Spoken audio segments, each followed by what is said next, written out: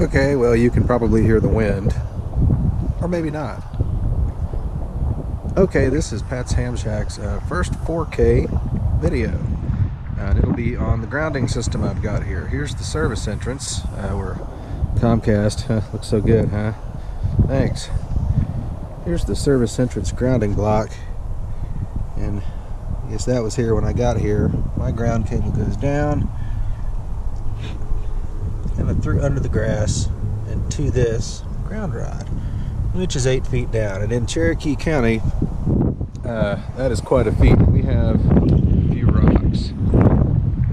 You've seen rocks in the pictures. Anyway, this big thick, I don't know, number 2 wire, number 0 wire runs down the side of the house, maybe 12 feet to this ground rod,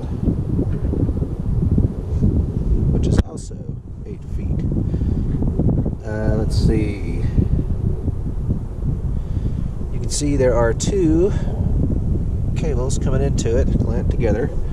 The wire's all up under the side. Since I just moved in, I was able to pull the side up and get the wires under there, so you really can't see it except for that.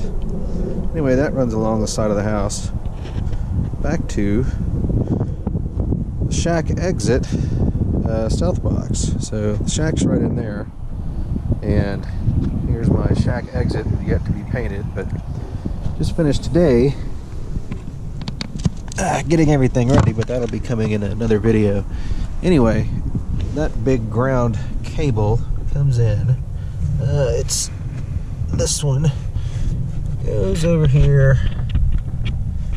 Maybe you can see right there. That's where it comes in and clamps in. I got one of those, I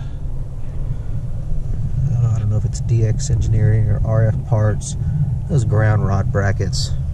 See that braid coming in there? That's coming from the shack. That's I think a 1-inch braid I got from the wireman at a Hamfest. Anyway, and then that's an 8-foot ground rod. And I do not have a ground wire running out. There's a box in the woods, but the grounding system doesn't tie into it, so I won't cover it in this video. That'll be coming up in the antenna system and stealth cabling video. Well, thanks for joining me with the grounding video here. It seems to work for me. Maybe something similar could work for you.